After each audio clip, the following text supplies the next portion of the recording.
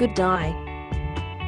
I just want everyone to know before we start that most of what you will say is wrong.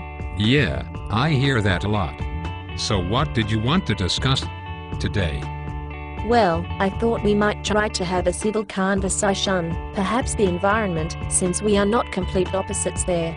Oh, alright, but that doesn't sound like much fun. What is with the mask? Anyway. Oh.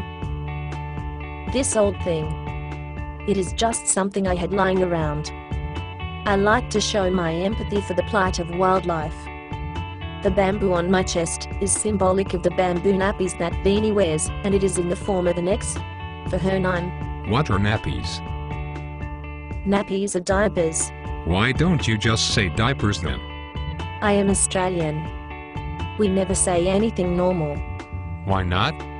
I don't know. I don't make the rules. I think it is in the Australian Constitution.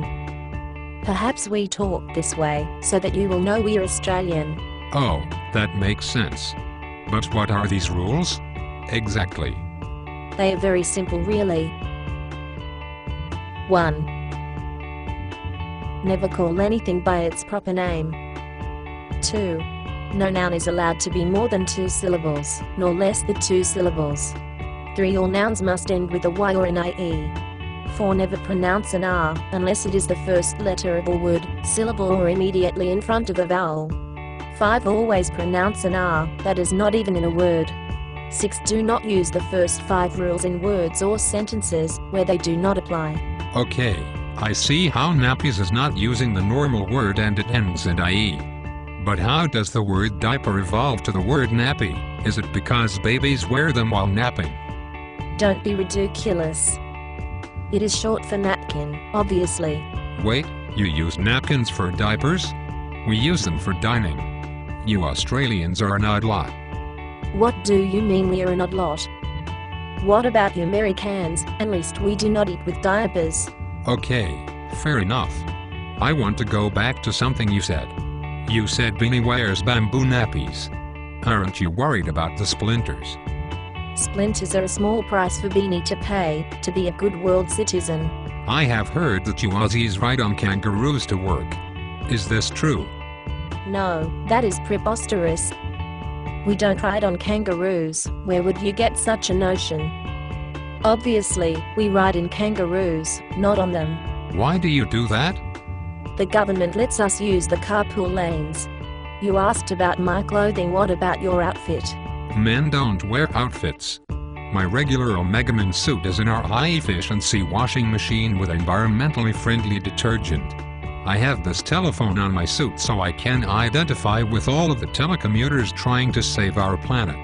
And we are on this public transportation so we can show the others how they can help.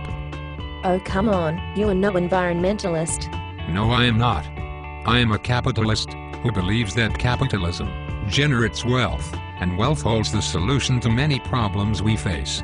I save water because it saves money, and you get a lot of loads of laundry with very little soap and a high-efficiency washer, saving money and the environment at the same time. How do you do your laundry? We do our laundry in the loosely, like all normal people. What is a loo? You ignorant Americans, I forgot, all you rednecks have outhouses. A loo is a toilet. You wash your clothes in a toilet.